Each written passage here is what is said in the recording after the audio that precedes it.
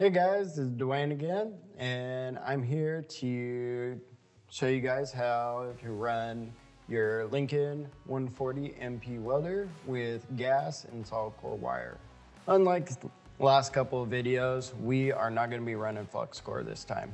We're going to kind of go through and show you how to set up your machine and also kind of the differences from running with gas and running with Flux Core as we have in our previous videos. This time we actually have our welder set up with 7525. It's a argon CO2 mixture, and we're gonna be running solid core wire. When we set this up, we have our line coming out of our machine, and then it just goes into our regulator on our tank. So as you can see, this gauge shows me how much is actually in my tank. And then this one is actually showing the flow rate out of my welding gun. Always make sure that you open these bottles all the way up. Don't try and open it halfway, because these valves halfway like to leak a little bit. So always make sure that you open it all the way. So we switched back to the original tip that came on with this welder when we unpackaged it.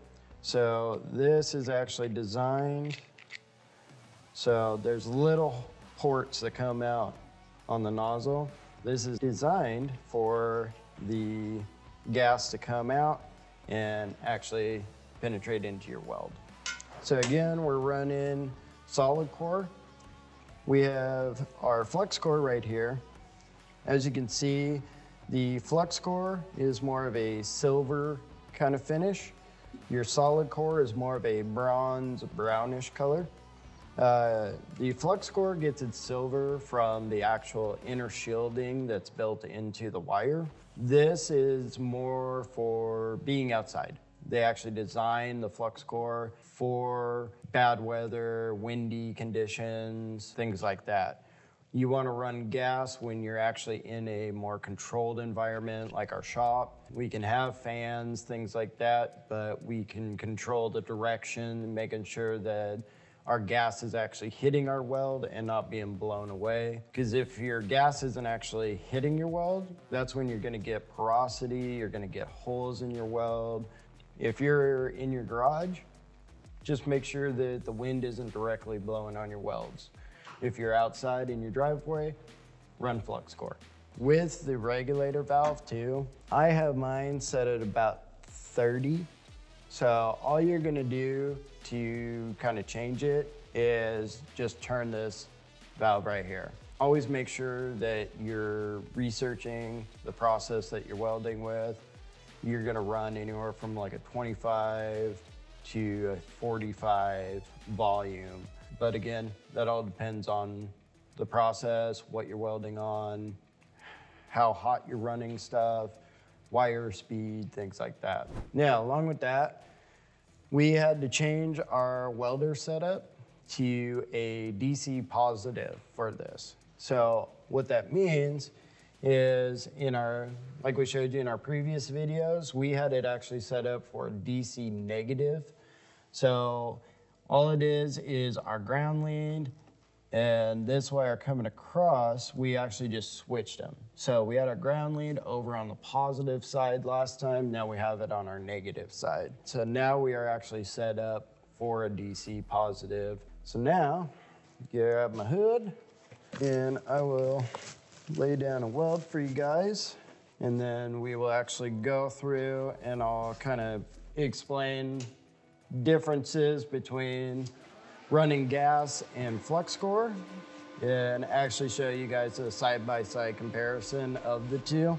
So again, you always want to make sure you do a couple dry runs, one to get comfortable, and two, just to make sure that your stick out, so making sure your distance between your material and your contact tip is correct, getting your 45 angled back towards your weld. Once you got that, and once you're comfortable, just run your bead.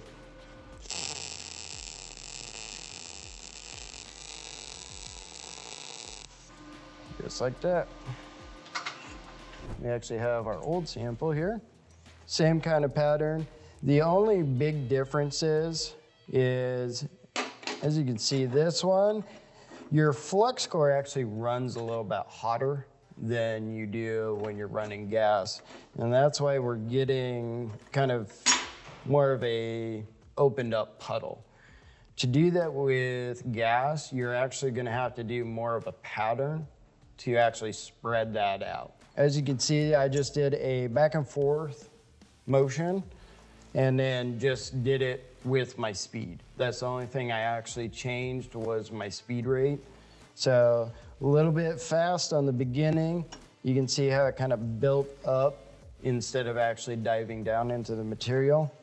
Slowed back down into more of a actual operating speed.